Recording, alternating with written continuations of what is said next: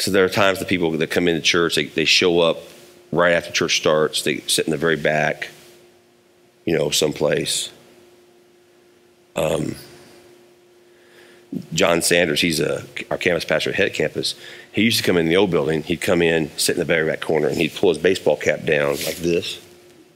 He'd sit, and it's like we didn't know if he was a mass murderer or what he was. Like, dude, just stay away from that dude because he's not happy. I mean, it's funny now, but I'm just telling you stories, right? I've seen people start in the back and work their way up. Like you can tell what's happening because they start working their way forward. And the old building was more long and narrow, so it was a little different than here. But it's like they're like 2 miles away from me back there, and then all of a sudden they're on the second row crying like a baby. Grown men,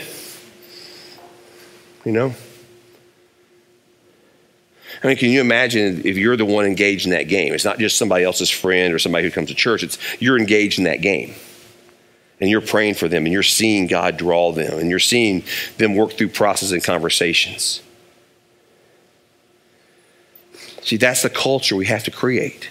We have to be able to maintain that it's not just a culture of redemption because Tim preaches the gospel from the stage. It's who we are.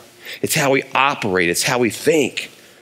That, yeah, there's all kinds of things we can debate and talk about, but really at the end of the day, what matters is the gospel. When we die, nobody cares if you're a Bears fan or a Cowboys fan or a Pittsburgh Steelers fan. Well, heaven might a little bit, but nobody's going to care really. Nobody's going to care if you're Republican or Democrat. Nobody's going to care if you think COVID's, this, you think COVID's that. Nobody's going to care. When you die, you spend eternity separate from God in a place called hell, or you spend eternity with God in a place called heaven. It's that simple. And while we're here living, you're living with hope or you're living without hope. You're living empowered by the Spirit of God or you're living not empowered by the Spirit of God.